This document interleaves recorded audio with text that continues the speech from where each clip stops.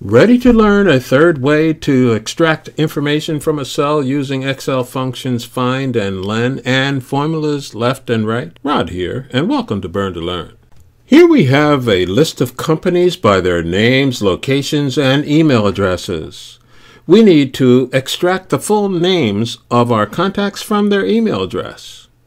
We will do this by first using the find function, which is a tool that identifies the location in a text string where we want Excel to look. In this case, we want Excel to find the @ sign. So we go to cell G5 and write an equal sign plus the word find and an open parentheses. Then type a quotation mark, the @ sign, and another quotation mark followed by a comma. Then select cell F5 where Excel will find the information and then type a close parentheses and press enter. And you get the number 14, which means the @ sign is in the 14th position in the cell. You can use this same process to instruct Excel to find whatever else you may want, like a comma or a space or whatever.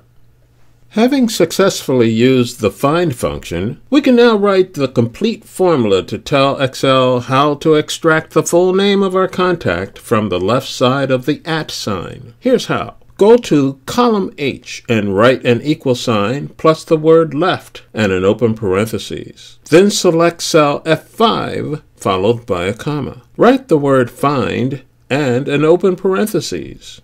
Then type a quotation mark, the @ sign, and another quotation mark followed by a comma. Now select cell F5 and type a close parentheses. Now complete the formula by typing a -1 and a close parentheses, which tells Excel to use only the data on the left beginning with the 13th position.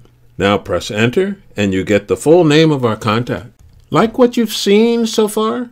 Well, there's more useful information still to come. And please remember to subscribe to our channel and review more videos. Now let's learn how to use the len function, which is a tool that indicates the length of characters in a cell. Here's how. Go to cell G5 and type an equal sign plus the word len and an open parentheses. Select cell F5 where the information is, followed by a close parentheses. Now press enter and you get the number 23, which is the number of characters in cell F5. So now let's suppose we want to extract the extension of the email. To do this, go to cell H5 and type an equal sign plus the word right and an open parentheses.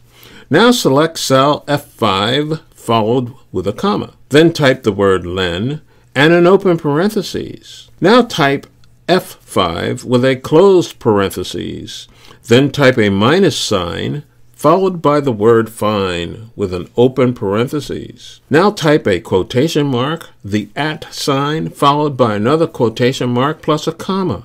Then type F5 with a closed parentheses, and then type another closed parentheses to complete the formula. Now press enter and you get the extension of the email address. This happens because our formula instructed Excel to extract the right part of the cell E5 from the length of the cell after the @ sign. You have 3 ways to extract text from a cell. This one may look complicated, but it's not. All you need to do is click the button below and practice. Let us know if you liked this video, and feel free to share it with others. And don't forget to subscribe so you can follow our channel. Thanks so much for watching.